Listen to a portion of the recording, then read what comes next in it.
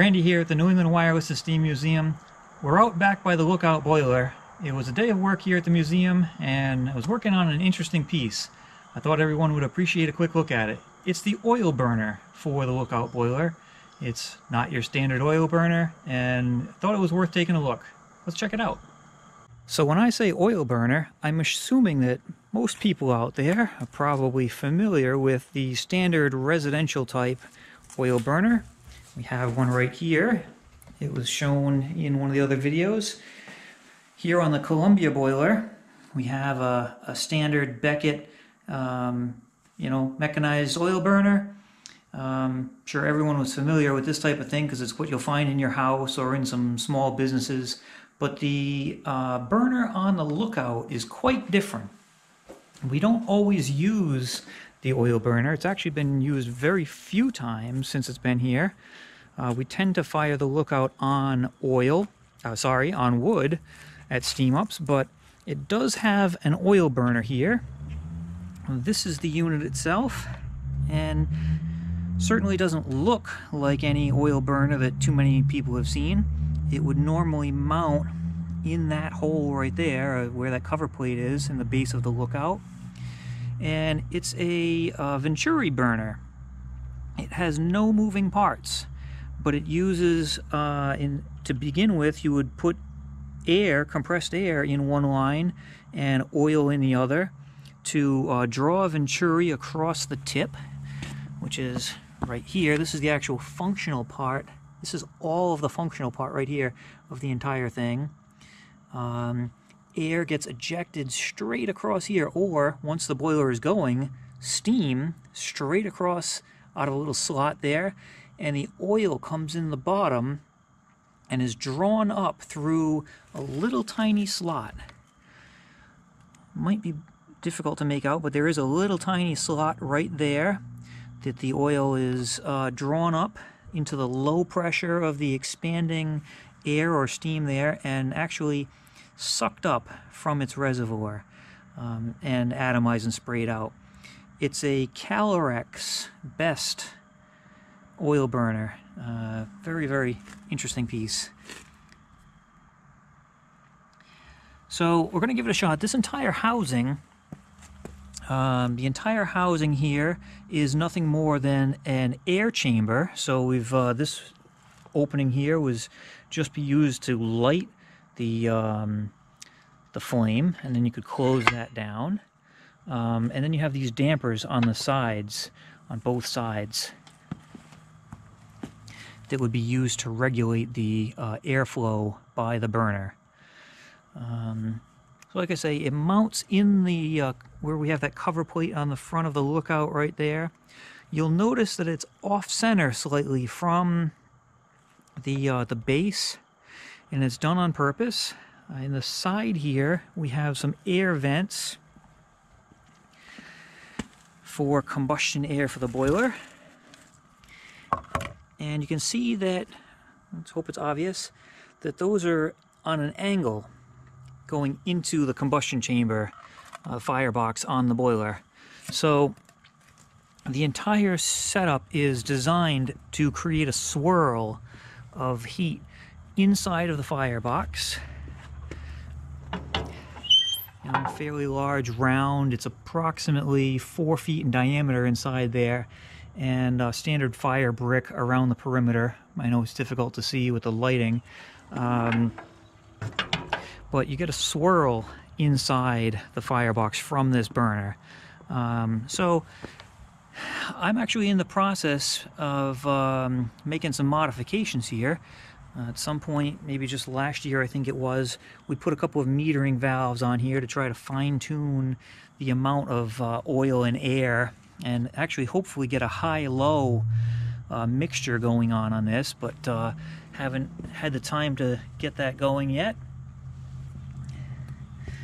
Out here on the actual tip, this burner was originally operating on number 6 fuel oil, and with this boiler being 100 horsepower, the quick math off the top of my head says that that was burning about 26 or 27 gallons per hour of oil through what used to be a fairly large opening right here. It used to be maybe 3/16 by an inch, and within a year or two or so ago, I brazed that hole up and then used an EDM to just EDM or erode a very narrow slot in there, because not only do we not need the same amount of BTUs out of there, but of course the number 2 fuel oil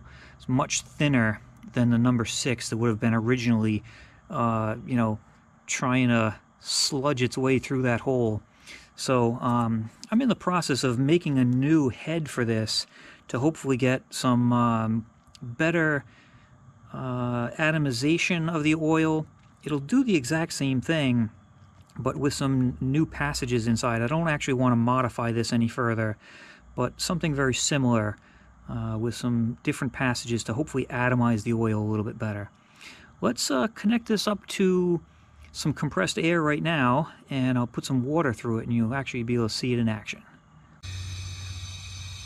Alright, so here we are. We've got the burner sitting here, and I might take that whole thing out, the inner portion out, just so you guys can see it, but hopefully you can see just those 2 tubes in there with the head out here on the end. So there is absolutely no moving parts whatsoever.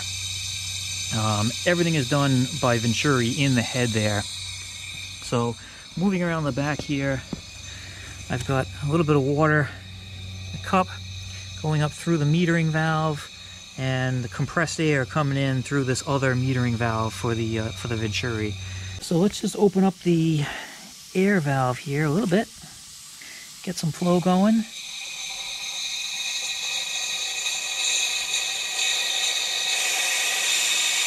And I can immediately see that water level starting to drop.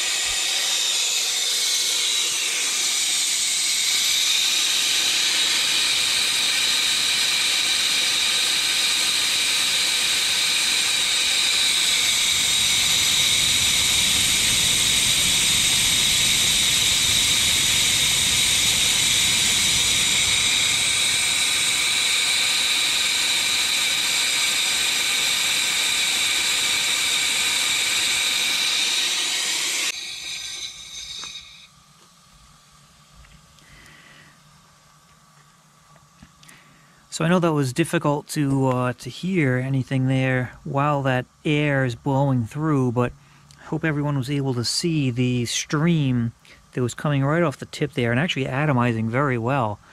I think the water is probably very similar in viscosity to number 2, particularly if our point of reference is the number 6 that used to be running through this at some point in time. Doesn't really chew up a lot of either air or oil. Air or steam, I guess, is actually what I wanted to say. Doesn't take too much to draw a vacuum there and pull that through. And I've actually taken the time, I was waiting for the compressor to restart, to refill. I've taken the time to throw a little light inside of the lookout here so we can get a quick look inside. I know you couldn't see it earlier, but the firebox there, and like I was saying, we'll have that swirl of heat and flame with the offset nature of the oil burner there and the angled air slots feeding air in. So there it is, the Calorex Best oil burner, normally mounted Venturi oil burner, normally mounted to the lookout boiler here at the New England Wireless and Steam Museum. Hope you'll like and share the videos and come back for another episode. Thanks for watching.